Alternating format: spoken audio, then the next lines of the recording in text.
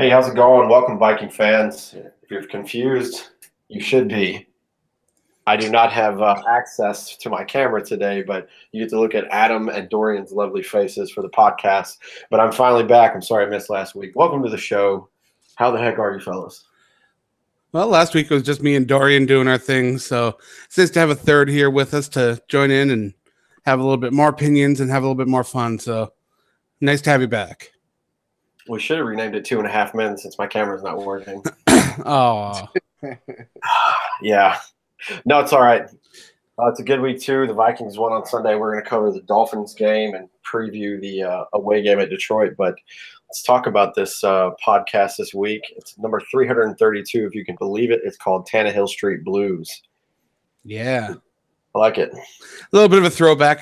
Has there been a Hill Street Blues reboot? Not that I know of. I mean, there probably has been, but I just missed it. Who knows? But yeah, otherwise it's a little bit of an old school reference for the older people listening.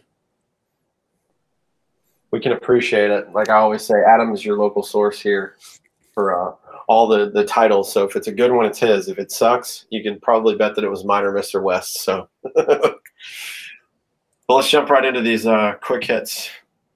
This is a good one to start off with. If you missed the game Sunday, the Vikings put up a 40-burger on the Dolphins. Dalvin Cook is this week's NFC Offensive Player of the Week because, surprise, surprise, Kevin Stefanski decided to run the ball. Well, it is easy to run the ball when you're getting a nice chunk each time, and especially when you got a lead. So I'll reserve a little bit of my praise for the run game till I see it a little more consistency or a little more consistently. But for now, you kind of have to be pretty happy with what you saw. Yeah, I second that, Adam. As great as it was to see, yeah, I'm not gonna go full in on our running game and just feel like it's there now and it's complete and we're just about to just wreck shop. So I'm waiting, but I'm very happy and I was very impressed with what we did this past Sunday on the run. Yeah, when you don't have it for so long and you know that it's there, but you don't get to use it, and it finally shows its beautiful face, it's a good thing. So congrats to Dalvin Cook. With the stats right here in front of me, we can kill two birds with one stone. 19 carries, the longest one of 26, 136 yards, and a pair of touchdowns. This serves my memory correct. This is his first game ever with a pair of rushing touchdowns. So very, very happy for Dalvin Cook. That and the Vikings ran the ball 40 times this game. I think we mentioned this about a month ago when we were all frustrated with the Seattle and the New England losses. There's a stat out there, and I know I said it at least once. When Kirk throws the ball less than this many times and we rush at least this many times or more, we always win. And that was the case Sunday. But we'll break down the stats in a little bit. Absolutely. Speaking of Dalvin Cook, he is the Week 15 unstoppable performer, beating out Derrick Henry and Kalen Ballage. Derrick Henry's on a hot streak, by the way. If you picked him up in fantasy, you are loving life like myself. It's true. Catapulted me into the championship round, so thank you for that. But he beat out two good names and two hot hands as of late. So Dalvin Cook train is fully locked and loaded and left the station. So hey, you're in your fantasy football Super Bowl as well? I am. Excellent. That's what I like to hear. With a not so good roster too, and I'm really happy about it. Hey, all it takes is getting hot at the right time. It's all it takes. It really does. Pile together those wins at the crucial time, and you'll find yourself where me and Adam are. This is an interesting nugget because tying everything together of being a North Carolinian, I went to that dreadful Saints and Panthers game on Monday night. Cam Newton is a shell of himself now because of an injury. If you guys missed it today, he is out for the rest of the season because the Panthers have shut him down and their playoff hopes are done. But to tie this back together for Viking news, Taylor Heineke, former Viking quarterback, now with the Panthers, is going to start for the last 2 weeks for the Panthers. So very, very excited for him to showcase what he can do. A lot of Vikings fans really liked him when he was here. Showed a lot of potential. Yes. I like them too. And to tie it all together where I'm sitting right now, I am in Newport News, Virginia, visiting my son for the holidays, and ODU is right down the road. So Taylor Heineke, you have come full circle once again on the Purple People podcast. Sounds like you said ODU, like Garfield's dog friend Odie at the university for that dog. Touche. That's awesome. Oh, yeah. Well, I would like to thank David Bod showed up in the chat. We've got Michael Cambria, fire starter. Just talking in here, David Bod was impressed with the special teams performance, which we'll talk a little bit more about that. But yeah, it was nice to see a nice return there. I hate those cliche things that you hear Kirk and everybody say. It really was a well-balanced, all-around team, played well kind of game. I had a hard time picking a donkey because everything seemed to work for us on Sunday, even though there was a lull between the second and the third quarters. But, yeah, we'll get to that. We'll definitely talk about the special teams in a little bit. This was a fun one. This came out yesterday or today, I believe. 4 Vikings were named to the Pro Bowl. The only one on offense was Adam Thielen. And on the defensive side, we have Anthony Barr, who is coming up hot as of late. Fan favorite Harrison Smith and Danielle Hunter finally got the recognition he deserves. So that's pretty sweet. Everson Griffin not getting the nod makes sense because of the time he missed. Otherwise, I believe that he would still be in there. Anthony Barr, I think, is there mostly for name recognition based on the Aaron Rodgers hit. Probably. He did not start the year out so good, but as of the last couple of games, he's starting to come into his own again and playing like he should. So not mad about that pick. And offensively, I think that was the right choice. Adam Thielen's really the only game breaker national star. I would say Diggs, but he's not going to beat out Julio Jones or that kind of player for the NFC side. And obviously, yeah, he's not nearly as popular as Odell either. Yeah, no, he's not going to get it, but he's close, and he's going to break that 1,000-yard mark finally in his career Sunday against the Lions. So he might get there next year, but I'm glad to see Adam Thielen got a nod. That was great. I predicted that Diggs would make his first Pro Bowl appearance. It's his first Pro Bowl appearance, right? Diggs? Yeah, it would be, right? It would be, yeah. Yeah, I predicted that he would get his first appearance riding in off that Minneapolis Miracle game and having a pretty solid season so far, but not quite in the works. Maybe he'll be an alternate. Who knows? Maybe none of these Vikings will be playing. The Pro Bowl is a weird thing. That's very true. Dorian, did you have any snubs from any other teams or anybody on the Vikings that you thought should be in there? I kind of have a question mark on Anthony Barr, and I know just because of his, I don't know. He's been doing good as of late, but I don't know if his overall, grants him that spot. And like Adam said, it might be just because of name recognition, and If not for the amazing number of defensive tackles that the NFC has, Linval Joseph would be in there. Right. Mm-hmm. And I believe that he's played well enough to deserve it, but he just didn't get voted in. Speaking on Anthony Barr, it's just something that I think is going to change over time. I don't think fans should have the say-so in it because there's a lot of bias there and name recognition. Aaron Rodgers is in it yet again, and he's not having the best season. And then a guy like Andrew Luck is having a statistically great season, helping his team on his back. He's not in there. So who knows? Maybe we'll see it change in the future, but I'm not going to complain ever about a Viking getting in. So congrats to those 4 for making it to the Pro Bowl. Absolutely. The Minnesota Vikings are looking at adding linebacker depth. Alex Singleton of the CFL's Calgary Stampeders, that's also where Johnny Manziel played, is the CFL's leading tackler. I believe they looked at someone from the CFL at quarterback position too recently. So this is interesting. Oh, what's his name? That quarterback? Because I want us to sign him just because of his name alone. Like I would like I don't remember in just to put him on the roster just because of Bo something. Bo Levi's. Man, sorry, guys. I know I'm on like random, but man, Bo Levi Mitchell.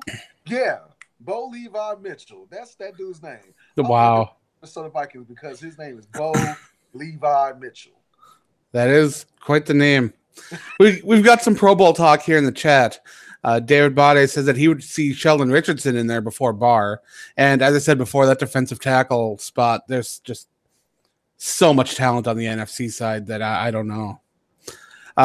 Sergio Moreno would rather see Eric Kendricks in there over Barr, and I can agree with that. I think talent-wise, I think Kendricks has had a better season. I think Barr's had some excellent games, but he hasn't really been consistent. I would have rather seen Kendricks in there personally, but like I said, we don't make those decisions. Yeah, we can't collectively make that. I love our fans too on this show because there's always some good input. There's a lot of comical stuff that we do and a lot of comical stuff the fans say, but you guys that tune into the show, you get it, and you make some very solid points. So thank you for those. Absolutely. ESPN has reported that ex-Vikings offensive coordinator John DeFilippo is no longer on the head coaching radar for needy teams. I'm not going to say anything bad about DeFilippo. Just my personal thoughts on this because I didn't get to comment on it last week after the Seahawks loss. I believe that this was just a hire out of, Philadelphia beat the crap out of us, and he's a name, and he's tied to Carson Wentz and Doug Peterson and Frank Reich. He'll come in here and turn everything around, and we upgraded at quarterback with Kirk Cousins, blah, blah, blah. I don't think that he was ready. I think that was evident, especially when Mike Zimmer will tell it like it is, no matter who it is on the team. I think that he'll get a shot later. Maybe he'll go back to Philadelphia and help out Carson Wentz and be the quarterback's coach again. Maybe he'll go take another offensive coordinator spot and pay a little bit more attention than he did with Minnesota. Like I said, not to take a shot, but I wish him the best in the future. But we kind of all saw this coming, right? This is not how Minnesota and their $84 million quarterback and their star wide receivers and great defense. This is not how we expected that side of the ball to go. Well, if you'll watch the show last week, you know how I felt about it. I just felt like taking this young offensive coordinator, first time, throwing him in there with Mike Zimmer, who is almost completely defensive head coach, and giving him so much responsibility right away was not a great situation for him. It did give him an opportunity to take on so much right away and see if he could flourish, but it just seemed to be a little too much for him right now. If he goes to a team with a more offensive-minded head coach, where he can take a little bit of time to settle in and not have immediate expectations, I think things could be all right for him. But this just wasn't the right situation at the right time for him in order to succeed in Minnesota. And I'm not sure if Kevin Stefanski is the answer either, but it is kind of sad to see his name getting removed from head coaching considerations because of one incident, because things didn't work out here, but that doesn't mean he would be a bad performer in another place.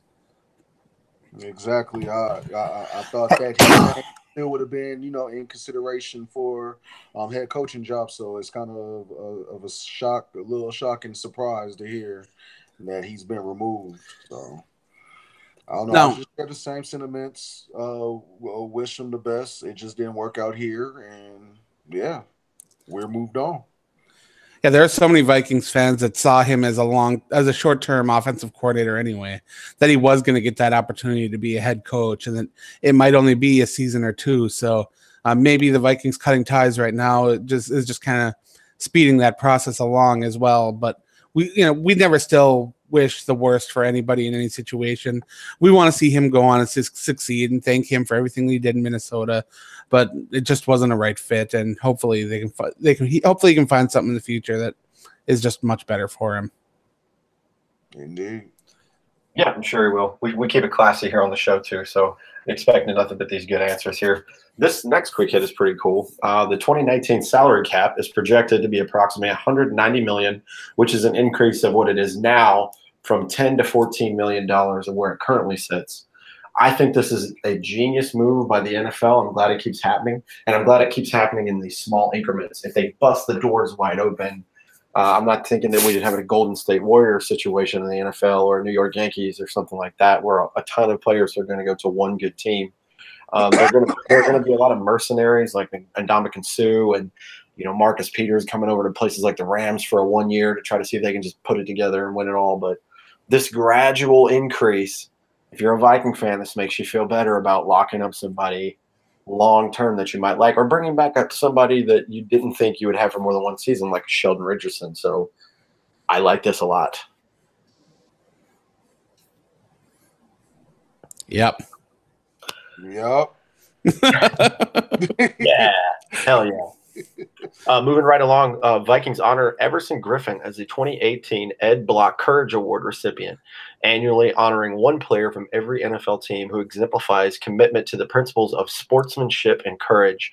This one was a really heartwarming bullet after everything that Everson has went through this season. And I'm glad to see him kind of coming back to form. He's a little bit slow to warm up after that long break that he had from the team, but this was really fun. This was a great bullet to read. Yeah, considering the road that he took to get back to the Vikings, the struggles that he had off the field, how much of a leader he is on the field. When he was gone, you could definitely tell that there was a difference in the leadership shifting. And a lot of these younger defensive ends had to fill in. They did an admirable job, but they just aren't Everson Griffin. They don't bring that kind of just insane energy to the football field. And to see that award go to him after some of the other players that have overcome adversity to get that award, it's great to see. And it says a lot for recognizing mental problems as being something that can be overcome and something that is actually quite serious. So if you are struggling out there mentally, know that you can get help, you can get better, and you can succeed despite those issues. No doubt, no doubt. I don't have anything else to add to that other than I'm very happy and just proud of Everson Griffin, and obviously come, saying a long way. And hey, real nice. Yeah, I love those feel-good bullets. Those are always fun. This one's sort of a feel-good, too. I'm glad to see somebody else that used to be on the team signing with another team and getting another chance. If you guys remember last year, we had kicker Kai Forbath. He signed with the Jacksonville Jaguars recently, so he's going to get another shot to go kick some field goals and extra points for people. So that's cool. Good for him. Yeah, players getting signed places, getting shots. There was another recent quarterback transactions that you guys are having fun with. Not Vikings related, but Oh, the greatest quarterback alive today, Nate Peterman. That is such a John Gruden thing to do this season. He is. Is John Gruden the Cleveland Browns now? I have no idea what he's doing. He must love draft picks and think that he can just knock the draft out of the park to get rid of his best players, sign these trash cans, and just go forward with it. Trash. Hey, a quick question about him. I don't want to spend too much time on him, but I just want to get your guys' opinion on Gruden real quick. Do you think that he's potentially ruining whatever legacy that he left before? Oh, absolutely. I think it's long gone at this point. I think nothing short of a Super Bowl win, and not even an appearance, nothing short of a Super Bowl win would turn this around, and he could look at everybody and give them the last laugh. I don't know how far into that 10-year contract he's going to get before he gets shit canned, but like Adam said, I have no clue what he's doing over there, but it doesn't make any sense right now. And everything that he's done thus far leaves me scratching my head and saying, that's really dumb. That organization is going to knock every draft out of the park. As I said before, for the Khalil Mack trade alone, Amari Cooper, whatever, if he doesn't fit your system or he doesn't want to be there, fine. And how ironic that Marshawn Lynch is out for the year when this dumpster fire happens. I'm glad he's not around for that. Kind of sad for the commentary that you would probably not hear because he doesn't talk to the media. But with the Khalil Mack stuff, you get a draft pick and it's like a lottery ticket, and you get a winning lottery ticket. And what do? You go cash all that in to get more lottery tickets. Just keep the money and the fortune that you had. I don't understand that, but glad we don't have that problem here. So good luck, Oakland Raider fans and John Gruden. I don't know what the hell you're doing, but okay. All of a sudden, Jeff Fisher doesn't sound like a bad idea, huh? That was for Kyle West. That's awesome. This was a sad note on Sunday, but we can still get into the playoffs. The Chicago Bears have officially clinched the NFC North for the first time since 2010. Minnesota will need a wild card spot to make the playoffs. They can do it this weekend with a Washington and a Philadelphia loss, if I am not mistaken. But just win out the last two games. We're going to be fine. We won the head-to-head with Philly, who is the first team in the hunt outside of the set wild card teams right now. We have a good shot with Detroit because they're not that great this year. And then, of course, being at home against the Bears will be a completely different story than the away game that happened about a month ago because Chicago has not been good on the road this year. But, yeah, we can make the playoffs this Sunday. We just have to have some other stuff go our way on top of beating Detroit. The real threat here is going to be Philadelphia. If Philadelphia can put things together, and it looks like they're doing all right now, if they can win out and the Vikings only win one of their next two, then it's no playoffs. And if the Vikings are to miss the playoffs, I think that would be a real disappointment of a season. I think that even a playoff berth this season, considering the offensive coordinator situation, the offensive line situation, bringing in the new coaches, everything that happened with this team, I think that a playoff appearance would kind of solidify that as being okay to translate into the next year. Definitely. Yeah, I agree wholeheartedly. I'm looking at the Eagles' schedule real fast while we're talking about this. So the Vikings, like I had mentioned. Well, they won the game that I thought they were going to lose last week against the Rams. So. Well, they've got a tough task ahead. Even though the Redskins are down to like a fifth-string quarterback, they are on the road the very last week in 17, and they are hosting the red-hot Houston Texans, who are currently the number 2 seed in the AFC. So I don't project them to win. I don't see that happening. But we said it last year, and they did it with the same scenario as now with Nick Foles coming in. So hopefully they don't. Not a big fan of that fan base. So. Hopefully the Vikings can fix it and do what they need to do these next 2 weeks. A lot of Vikings fans are really excited about the possibility of Minnesota stealing that 5th seed, and that's a little bit less likely even, considering that they lost the head-to-head with Seattle. There wouldn't really even be a tiebreaker because of the tie that Minnesota had, unless Seattle has a tie. Even then, like I said, the Minnesota would lose that tiebreaker. So it's going to be a tough situation with that 5th seed. The 6th seed is most likely where the Vikings are going to land if the other 2 teams falter or Minnesota wins out. So right now it looks like the Vikings could be playoff bound. What was the percentage? I think it was 51%, right? I don't know. That they get a playoff spot? I don't see it in the notes. However, I do know with the 6th seed, if everything pans out like it should, we would be going on the road in the wild card on the first weekend of the playoffs in Chicago, which did not go good for us the first time around.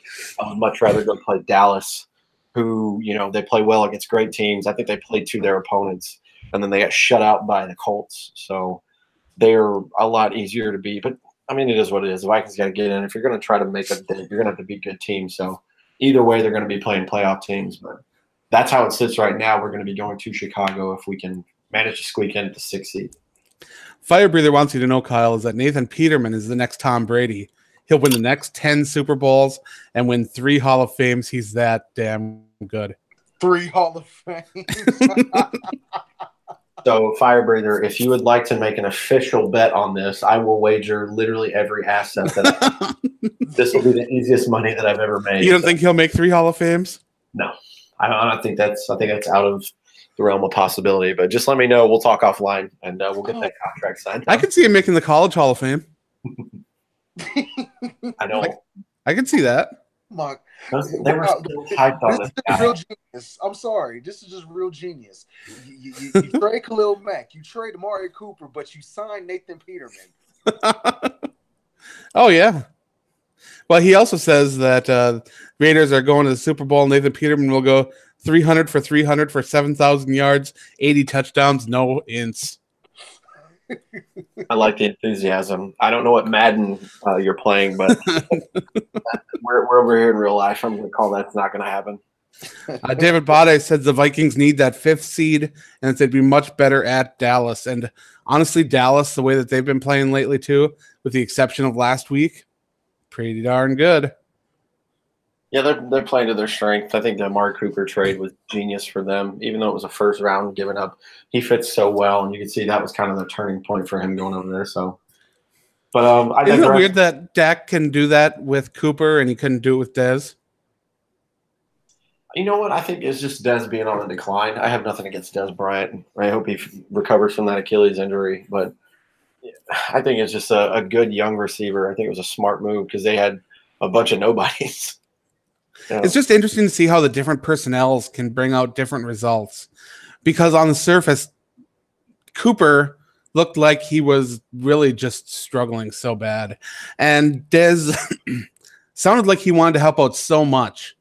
Right. And the whole thing just seemed like a real mess. Because they picked Dez to stay over signing some offensive linemen. And I don't know. It's those tough challenges that you have to make when you're on top of an organization, and it doesn't always work out well. Yeah, that too, and the off the field stuff that Dez really got into, and I think buried a hole for himself this offseason, being a Twitter hound and talking all this stuff. It's never a good look, and NFL teams take that very, very seriously. If you're going to put all your name out there, the only way they're going to get over that is if you're a generational talent. They don't care at that point. But Dez is a little past his prime. He likes to talk a lot, and it sucks for him. But like I said, I hope he recovers from that Achilles injury and does well. But let's transition this. Let's talk about the Cowboys. Let's talk about – we were just talking about the Eagles. We'll talk about them and spin this all around because we have our opponents set for next year. We don't have dates. Those will come out later. But we are going to be playing the AFC West and the NFC East. So the away opponents for this coming up season in 2019. Obviously, we have the Bears, the Packers, and the Lions every year. We will be playing in New York against the Giants, in Dallas against the Cowboys, in LA versus the Chargers, in Kansas City, and in Seattle. I am sick and tired of going to Seattle. It does seem like it happens way too much, doesn't it? They played in Minnesota once. I think the last 4 times we played Seattle, and the only other reason they came to Minnesota was the playoffs in that one year, which that's not on the schedule. That'll be determined by the play throughout the year. So I'm tired of that. The home opponents will obviously be the Bears, the Packers, and the Lions. We will host the Eagles. It'll be fun to play them in our house. The Redskins, the Raiders, the Broncos. The second place finisher in the NFC South, which is the Panthers, the Bucks, or the Falcons. That'll probably end up being the Panthers or the Falcons. The Bucks and the Falcons are tied right now. The Panthers have one game up on them at 6-8, but we'll see how they pan out. Maybe Taylor Heineke can give them a spike, but that's cool. That's a nice little schedule. I see some tough games against the Chargers and the Chiefs, and maybe even Seattle again. And I see the Raiders on the schedule, and that lights my world up. I'm really excited about that. Yeah, and I don't expect Denver to be bad for a long time. Washington was good when their players were healthy. Philly's always a challenge. Honestly, this schedule, I think, or at least the opponents, look tougher than they look tougher than this year's. Yeah, I'm going to say that it's equal to this year. Just kind of the Vikings play. There are question marks all over these. Is Eli Manning going to be gone in New York, even though New York's pretty bad? How's Dallas going to fare? They're always good at home. Is Phillip Rivers going to call it quits? He's kind of up there in age. The Kansas City game in Kansas City is going to be really rough because Patrick Mahomes is going to be there for a long time. You're looking at the Eagles. Is Wentz going to be healthy? Is it going to be Foles? Who the hell is going to play quarterback for the Redskins? The Raiders are the Raiders. Is Case Keenum still going to be in Denver? I think probably. And I'm not really too scared of the Panthers or the Falcons as much as I would be worried about the Saints again. So it'll be an interesting schedule. I do see some rough games there, but this team can handle it. We're ignoring one thing: Adrian Peterson potentially coming back home. Yeah, he'll be in Minnesota for the Redskins. Can't wait for that. Maybe. I mean, did he sign more than a 1-year deal in Washington? I don't think so. I 1 year. But I mean, I'm sorry, Kyle. Go ahead.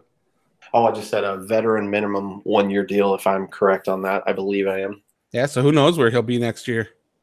Isn't he close on 1,000 yards? I'm not trying to take up too much. No. Let me look it up. You guys fill in for a second. Let me look at his stats. Yeah, but don't they also have like Darius Geis returning from injury and some other like top draft picks and some decent players there? All right, I believe so. I just thought, just given his play, I thought that maybe he did enough.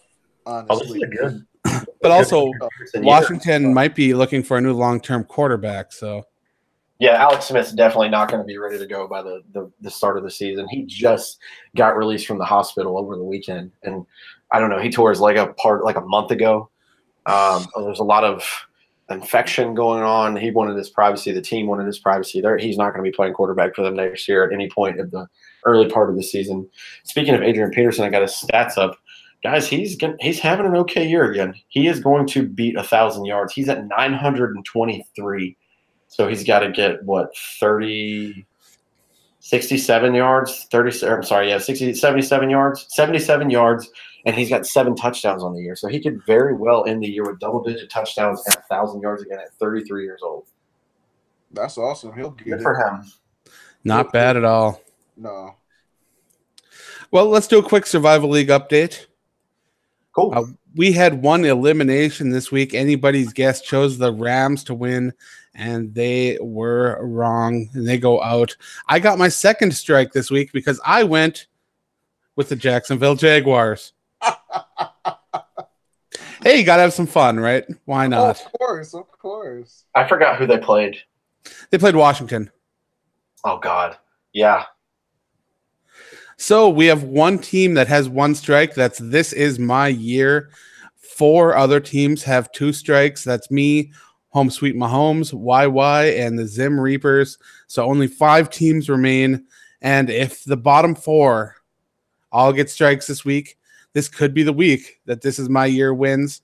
Otherwise, who knows? We can keep going. I'm glad that, not that you've finally, got your strike, but I'm glad that things have been interesting and mixed up. That's a nice little shake-up. Well, when you pick Denver and Jacksonville, I'm just saying. The NFL's funny this year. You could have picked Denver in the Chargers and Jacksonville when they beat the Patriots earlier in the season. Now they look terrible, and they have Cody Kessler starting. It's an interesting thing picking football games, man. It really is. All right, we're going to break down this game, and we're going to give out our game balls and donkeys. Like we said earlier, the Vikings hosted the Dolphins. They were 7-6. They are now 7-7. That being the Dolphins. The Vikings improved to 7-6-1. They won 41-17. And if you didn't watch the game and looked at this stat line, you would think that it was lopsided. This game was very much a football game and very close, well into the third quarter. Started off hot. 21-0 Minnesota in the first quarter, 21-10 by half, 24-17 in the third quarter, and then the Vikings scored 17 unanswered in the fourth quarter. So it was a crazy game, but it was a fun game once we finally got our stuff together. I'm going to give mine out real quick. I'm giving mine total cliche answer here. Kevin Stefanski, thank you for running the ball like Mike Zimmer asked, making Dalvin Cook look good, not asking Kirk Cousins to do anything crazy, and just sticking to the plan and actually making it work. Those first 3 series where we scored touchdowns back to back to back was absolutely amazing. Every Viking fan needed that. I think the team needed it too. Yeah, Dalvin Cook, it's a weird situation with him. Earlier this season when he was struggling to stay on the field, a lot of fans were wondering if he really was going to be the player that you thought he was going to be. He came in and proved that when he's healthy, he can be a difference maker, and really running the offense through him helped so much. It opened up the passing game. It opened up the play action. It opened up the run for other running backs, and it worked out so well. Yeah, it was quite refreshing. It was quite refreshing to see us move the ball on the ground. It really was. I really don't have anything else to add to it. I mean, it was just beautiful. So let's talk about game balls and donkeys, huh? Yep, absolutely. We have 2 game balls in the chat already. Michael Cambria and David Bade both gave their game ball to Tyler Conklin. Solid choice. Nice. Who do you guys got? Oh, that was mine. I picked Kevin Stefanski. I picked the typical answer. Yep. Well, mine's is typical too because I'm going with Dalvin Cook. Excellent choice. Dalvin Cook in this game, he really, well, to me, he showed that he can actually be that potential future, 3-down back. Like he kind of proved me wrong, and I'm happy to say that I'm wrong, because I was one of those people that, Adam, that you had mentioned, as far as like had questions about, what kind of back that, that he would be for this team. And he really showed that, given that opportunity and that chance to really just get that green light, he could be that guy. Here's a fun Pro Football Focus stat about Dalvin Cook. Cook averaged 3.8 yards after contact as a rusher and forced a whopping 8 missed tackles on the ground, in addition to 1 missed tackle he forced as a receiver. Cook's 9 forced missed tackles are tied with Derrick Henry for the most of any player in Week 15. He finished the game with an overall grade of 84.2. I remember a time this season when everybody said we should cut him. Fans want everybody cut if they have a bad week. I'm just going to leave that one right there. I'm super happy. I'm not a football scout. I'm merely a fan, but this is who I envisioned personally when we watched the film tape and we saw him for 4 games last year. This was his kind of game. This is exactly the way he should be used, and he thrived, and I'm super happy. Well, my game ball is going to someone else that a lot of Vikings fans have called for being cut, but not lately because he's been playing really well. This is from Pro Football Focus right here. Minnesota's highest graded defender against Miami was Mackenzie Alexander, who finished with a grade of 90.5, the highest of his career by a distance. He was targeted 4 times in coverage, knocked 2 of those passes away, and the other 2 were caught for a combined total of 2 yards. Wow. He's quietly figuring it out. Yes. He only had 3 tackles on the day, but all of them were solo. The 3rd tackle that he had was a sack on quarterback Ryan Tannehill when they blitzed him, and they're really figuring out what to do with him, what his strengths are, and he is proving to be a big asset.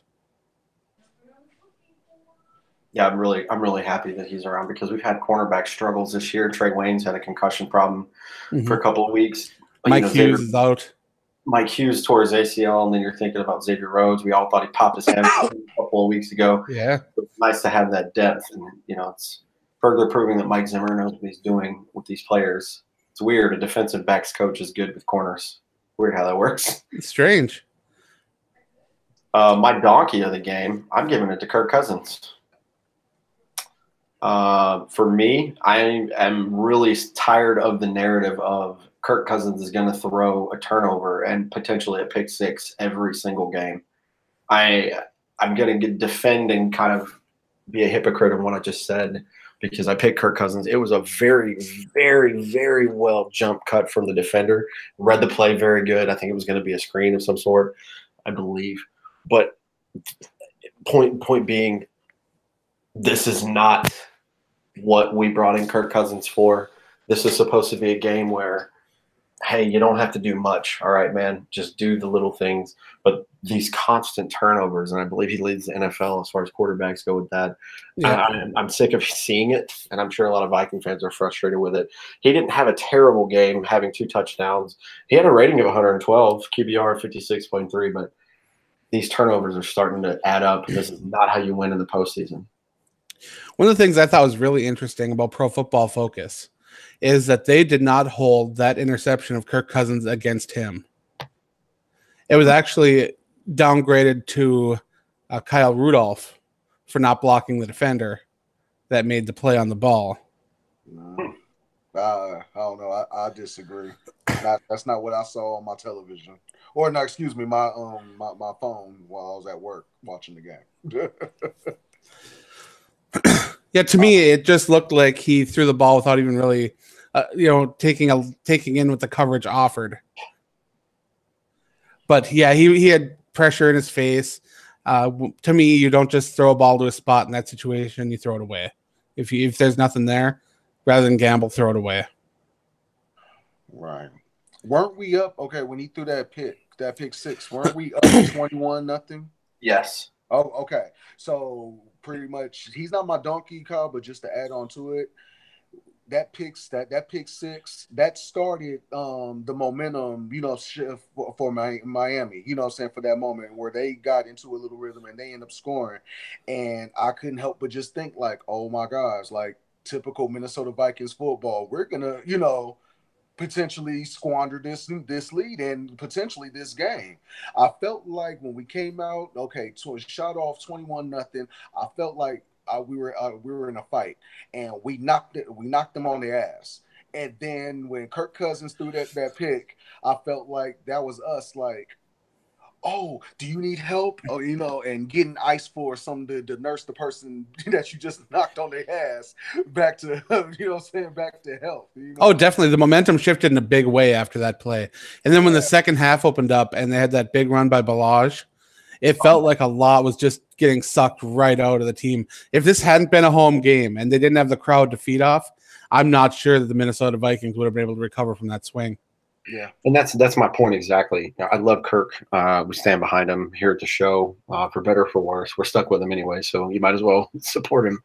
But what Adam's saying, we're going to play games on the road because we didn't win the division. We're not a number 1 or 2 seed. We don't get a bye.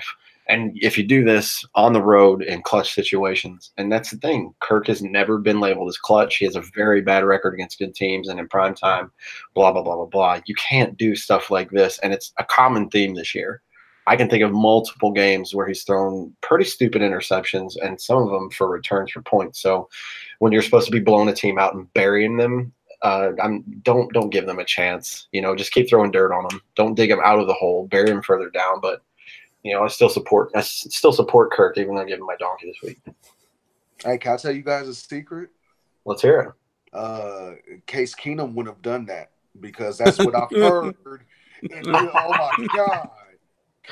Oh, I love that Chris Carter said that if we had the Case Keenum this year in the schedule, that we would have only won 2 games with him. And Chris Carter got criticized by our Vikings, some of our Viking faithful for that comment. Oh yeah. And whatever. I'm with Chris Carter on that. I love Case Keenum to death, but that was a flash in the pan last year. Yeah, the Vikings and a lot of fans knew that wasn't sustainable. No way. Yeah, we had a lot of things swing our way last year. I think the miracle in Minnesota was a big representation of the season. A lot of things went our way last year. Not complaining about it, but I digress. Yeah. My donkey of the week, and I've been praising him a little bit here and there, giving him little nuggets of treats. This week, no treats for Laquan Treadwell. Oh, that's mine as well. He couldn't get any separation from the defense. When the ball was thrown his way, he didn't haul it in. It was only once, but it didn't happen. And I don't know if you saw the most embarrassing block attempt ever that Sage Rosenfeld shared on Twitter of Laquan Treadwell trying to block somebody. But normally he's really good at it. But, man, that was just frustratingly disappointing. And I know he can be better than this. So hopefully he can be in the future, but this was definitely not his best game by far. Guys, I'm just going to pull something up real quick. I'm really glad that you picked him, so I can pull this up for the year. 2018 regular season, looking at Laquan Treadwell's stats, he has been targeted 51 times. He has hauled in 34 of those. Touchdowns, 2018 regular season, 1 touchdown. Was that at Green Bay? Yeah. Green Bay, I think. Let's just go over here to this guy that we signed earlier in the year. Aldrick Robinson is 17 for 29 with 5 touchdowns. Guys, Adam, I know you're gonna hate me for this. Can we cut our losses there? That finger on the hand has gangrene. Let's just chop it off. And you're comparing a slot receiver to an outside receiver. Come on, man. No. BS. I'm just saying, I see a lot of that slot receiver that we lost in Jarius Wright, picked right the hell back up in Aldrick Robinson. I get it. I understand they're different. I know their body types are different. I just don't. He's never going to get the ball anyways. But as long as Diggs and Thielen are here, we can find somebody else. I have faith. Kyle, you mentioned it. It's just all production, bro. And pretty much I'm piggybacking. That was my donkey too, just for the fact I feel like, and as much as I shit on Laquan Treadwell, and it might be for shits and giggles, but no, he hasn't panned out.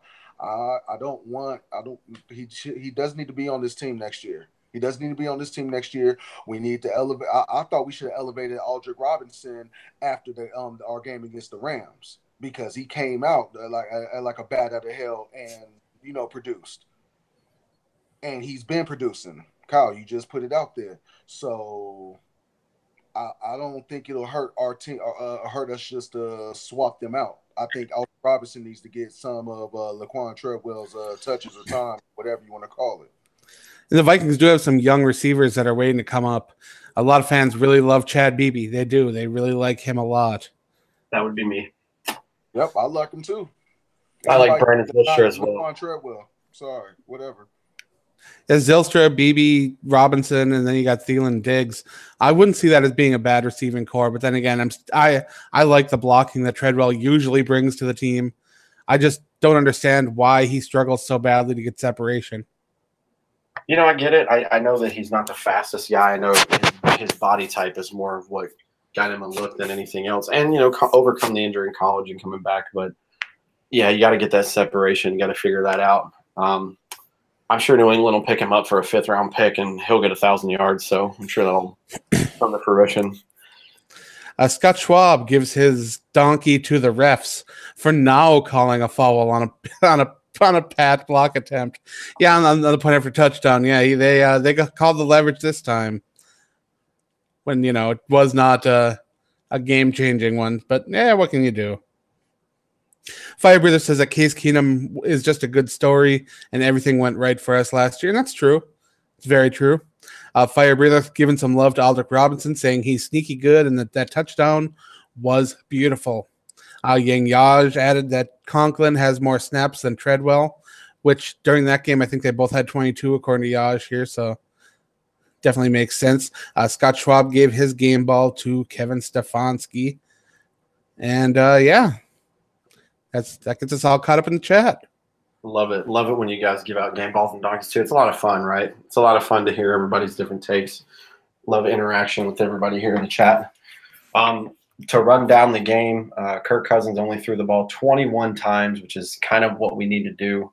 We rushed the ball 40 times between Dalvin Cook, 19, Latavius Murray, 15, Stephon Diggs once. Kirk Cousins rushed 5 times for 7 yards. Dalvin Cook had 2 rushing touchdowns. Latavius Murray had 1. It's really weird because I'm used to seeing those guys go up the middle, and they both scored on the edge, I believe. So that's a lot of success on that off tackle by Riley Rafe, where the edge got sealed really well. Tyler Conklin, I believe it was it was David Morgan that sealed the edge on that one, right? I think so. On the Murray touchdown, I think it was.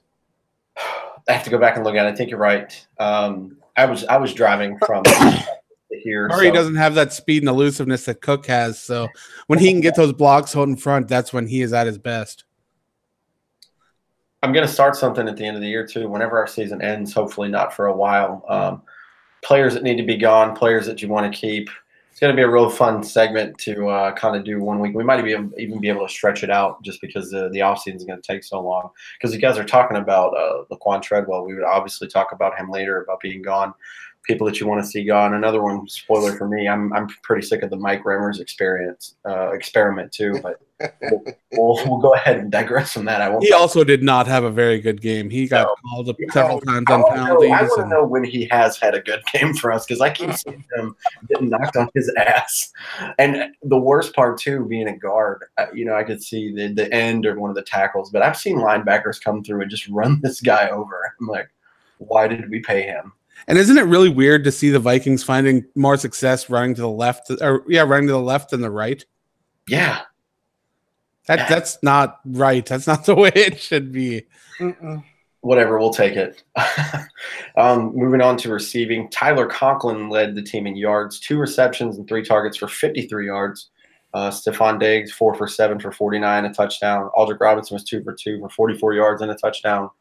Dalvin Cook, Kyle Rudolph, Adam Thielen all caught passes as well. It's pretty cool. 14 receptions, 215 yards. No fumbles in this game, which is really nice on the Minnesota side. Defensively, this is where it gets fun because the Vikings sacked Ryan Tannehill 9 times. I was very surprised that Miami put him in the game. Anthony Barr led the way with 7 total tackles, 5 by himself, 2 sacks, 2 tackles for loss, 2 quarterback hits. Right behind him was Eric Kendricks, 6 for 3, 1 sack, 1 tackle for loss, 1 pass defended, 1 quarterback hit. I could go down the list all day. There's a lot of guys that contributed. Daniels Hunter had 2 sacks. Everson Griffin, Mackenzie Alexander, Sheldon Richardson, Tom Johnson had a sack. All total, there were 11 quarterback hits, 5 passes defended, 12 tackles for loss, 9 sacks. Oh, my God. This was a bit of a defensive clinic right here. It was. Like I said earlier, I was pretty surprised they kept him in the game. He was definitely feeling that Monday morning and into yesterday for sure. Special teams, Amir Abdullah did one kick return for 24 yards. Marcus Sherrills, man, he's still got it. 5 punt returns, 116 yards. His longest was 70. I really thought he was going to break out for another special team. Looked like he was going to go.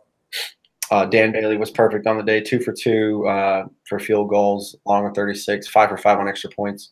Matt Weil, 3 punts, 127 yards, averaging 42.3. His longest was 46. So there are your stats from that game. Very positive game from this team. It was a very fun game to watch after the first quarter, or the first quarter and the fourth quarter. Not so much in the middle, but we figured it out. Well, the Vikings dominated time of possession, too. They had the ball almost 7 minutes more than Miami did during the game. And controlling the pace on the ground is a big part of that. This Vikings team is designed around a strong defense. And then if they can complement that with a strong running game that can pick up first downs, eat up a lot of clock, move the ball down the field, that is the recipe for success the Minnesota Vikings are going to want. They don't want shootout-style games where it's back and forth and back and forth and back and forth. This Vikings game wants to win games ugly, brutal, black and blue. That's what they want. That's the way it should be. Built around the defense, run the ball, control the clock. That's how you win games. That's how Mike Zimmer will win football games. That's we're talking about Case Keenum earlier. That's exactly what happened last year. We dominated time of possession. We limited turnovers. We ran the ball really well, and the defense was great. It's weird. It's the same formula we've had since he got here. And last week, I think the Vikings were, 2-13 on 3rd and 4th downs. And this week, they were 5 for 13 on 3rd and 4th. So that the ability to just convert at least a little more can make a massive difference. Totally. But we even saw situations in this game that I thought was kind of weird, where 2nd down and short, they'd do a sneak with Kirk Cousins. They wouldn't even get to 3rd down. They wanted that 1st down that badly, and so 2nd and short, where usually teams can gamble, take a shot down the field. But this Vikings team wasn't playing that game. They wanted that 1st down. They wanted to keep the ball. They wanted to keep that clock moving. And really, this was one of the few times that the Vikings wanted to put their foot on the gas and just keep on driving through. And outgaining the Dolphins, 418 yards to 193 on the day. Oh, that's just incredible. Sorry, I got rid of the stats there. It's an amazing one, though. So let's talk a little bit, and we can kind of segue this. We were talking about 9 sacks in this game. Remember earlier in the year when we hosted the Lions, we had 10 sacks against Matt Stafford. I remember that game. 19 sacks in 2 different games, and we're going to face Detroit again this Sunday, just to preview a little bit. Detroit has had a weird season. You know, they've beaten teams like the Patriots. I believe they beat the Panthers too when they were on a hot streak. So they can win at home. I don't like the Vikings on the road as much towards the end of the year, but we should come out, and I'll look at the point spread here in a minute on this game for everyone. But we should come out victorious as long as we don't shit the bed and roll around in it like Minnesota's 5.5-point favorites. Nice. So going down their schedule, like I mentioned, they're going to round out the season against the Packers too. That's funny. So yeah, the Lions have had a weird year. They started out with losses to the Jets and the 49ers. They beat the Patriots, which is super weird. They have wins over the Dolphins. They have wins over the Panthers and the Cardinals, and they lost to the Bills last week. So they're not very good. Right now, as far as we look at the NFC North, they are in last place at 5-9. That tie with the Packers puts the Packers at 5-8-1. The Vikings are in second place at 7-6-1. So yeah, the Lions are trash again. I hate that for Detroit fans. I really do. But it should be a game that the Vikings should win, especially with the momentum they have and a new fire under their butts with Kevin Stefanski. So looking forward to it. I believe it's a 1 o'clock game on Sunday. Let me check one more time. No, I think it's 10. Well, at least for me. Yeah, it's the early game.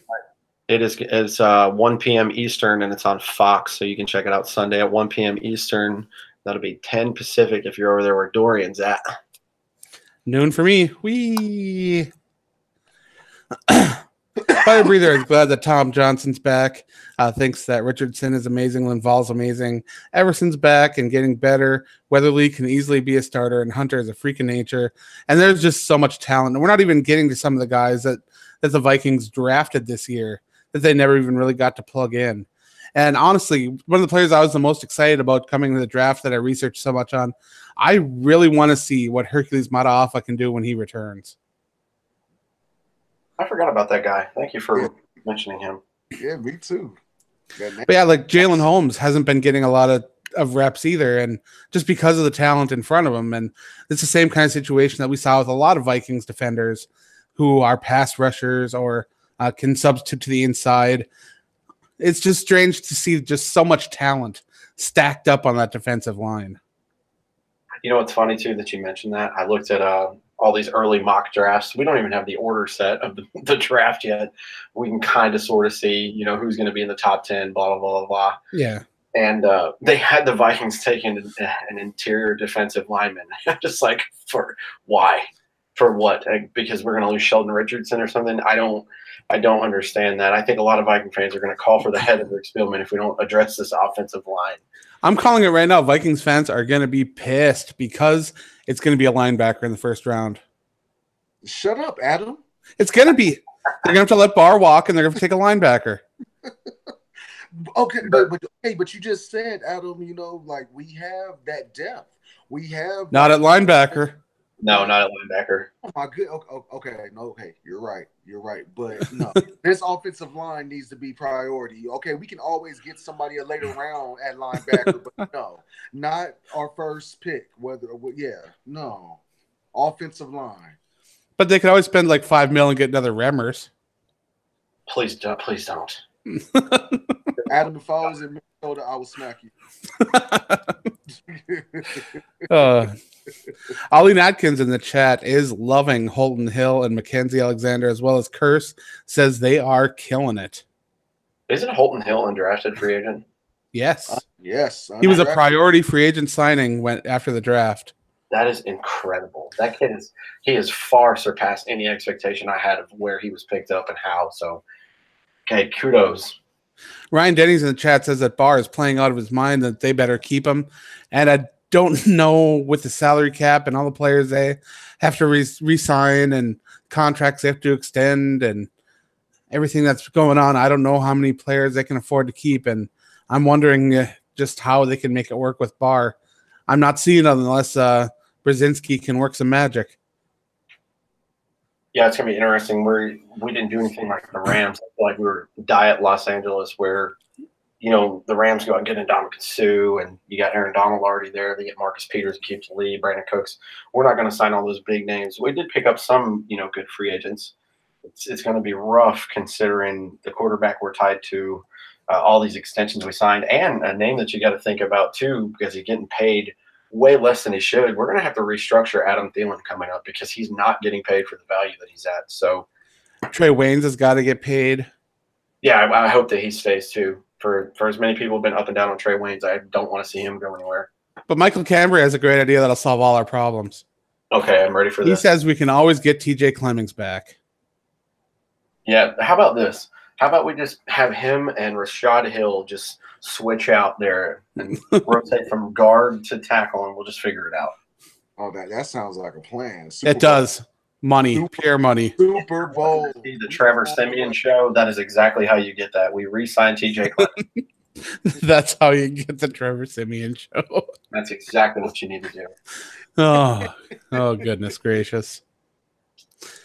I think that's all I have for this week. You guys got anything else? I just want to wish everybody a Merry Christmas. We'll obviously cover this game. We'll try to get it Monday to you. I do have plans that I have every year on Christmas Eve, so if we do it Monday, it needs to be early. But I just want to wish everyone a Merry Christmas. Be safe on the road. If you're flying, you're traveling, take care of all your stuff, plan in advance, do all that stuff the military's taught me. Check your vehicle before you get on the road for a long trip, and just be safe and enjoy the holidays. We don't have a social media question for this week, and our social media for next week is no longer relevant at all. in terms of the team or anything. So did we already ask that question that was up for the social media? Not the DiFilippo one, the other one. we did. We asked it and addressed it. We did it last week. Okay. Yeah. We were late. Yeah, I'm sorry. I love you guys. I didn't get to listen last week. That's super bad problem. Oh, you should have heard all the stuff we had to say about you. It was bad. Yeah. It's all true. Everything they said was true. We lucky we let your ass back on the show even this week. I'm sorry, guys. All the love we were getting for just going off script and just doing our own thing. That's the other dynamic, because you and Dorian doing the show together is completely different than when me and Kyle just kind of have to figure it out. Oh, it had a really, really strange but fun feel. I think that the different dynamic between each of us is a lot of fun. Yeah. But yeah, happy holidays to everyone. Drive safe. Be careful wherever you go. Enjoy football. Enjoy yourselves, but be responsible.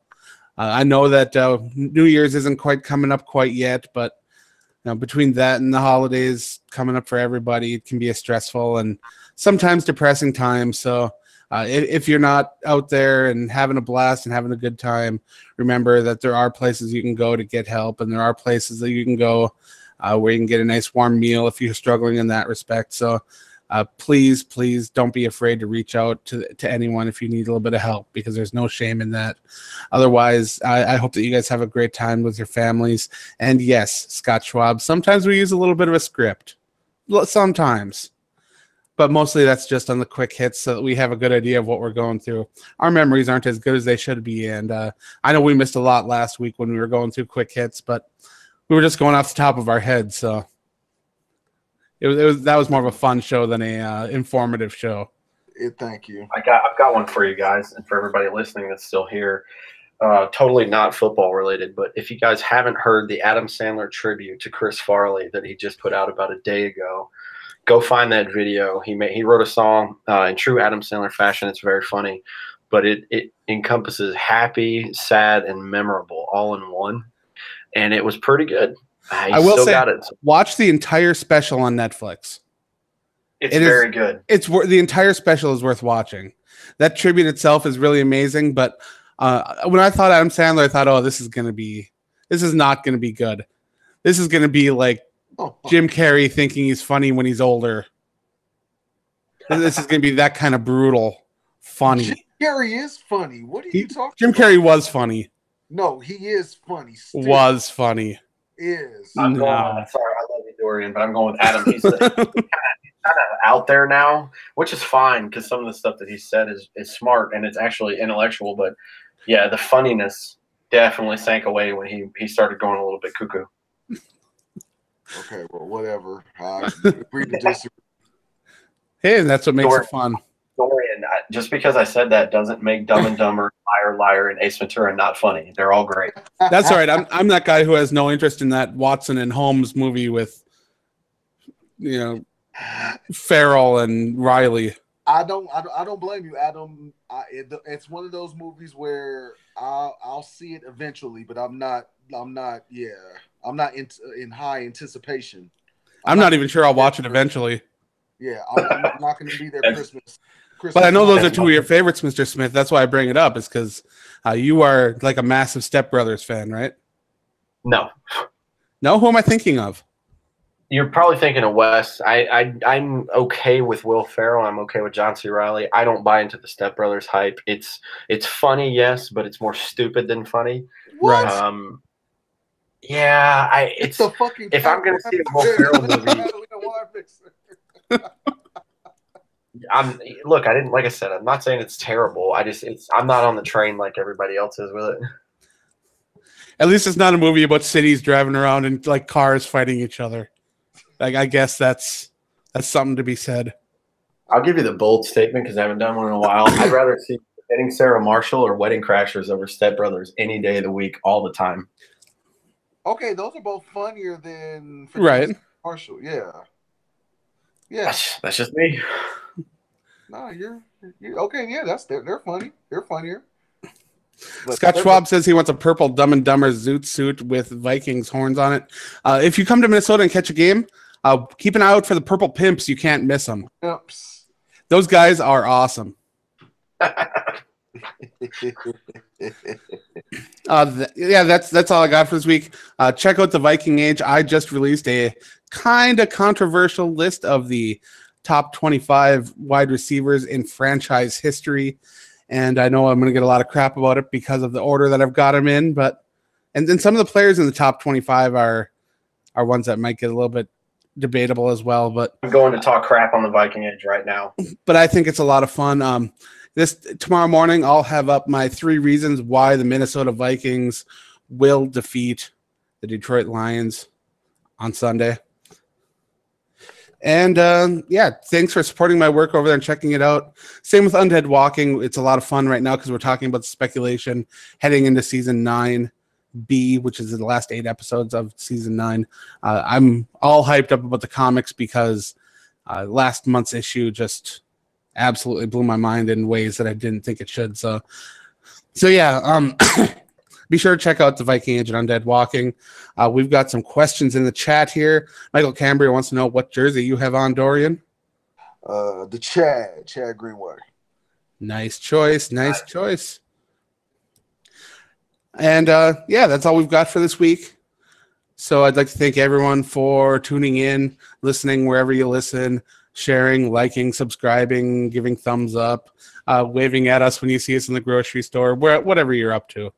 We're all doing our thing, just being football fans, hanging out, having a good time, and I'm always impressed when so many of you guys will come out, join the live chat, and interact with us on socials. It's so nice.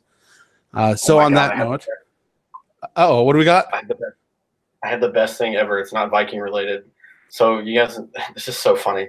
Hunt's Ketchup has announced that Patrick Mahomes is their quarterback brand ambassador now for their ketchup now. Because remember he said he puts ketchup on macaroni and cheese. Oh, he's fucking gross. Excuse my language. Who puts ketchup on macaroni? That's amazing. So now Kermit the Football Frog is sponsored by Hunt's for his mac and cheese ketchup. That's breaking news. Yeah, I don't put ketchup on my macaroni and cheese. No, you're not supposed to. What the hell? Then again, I chastise people who dip pizza in ranch, so. Oh, that's good. I had to get that in there. I knew it was going to irritate Dorian, so I had to throw it in there before we get off. Everybody likes something different, so why not? Yep, but once again, I'd like to thank everyone for tuning in. And we'll be back next week to talk about the Minnesota Vikings and the Detroit Lions. But in the meantime, stay classy, Minnesota.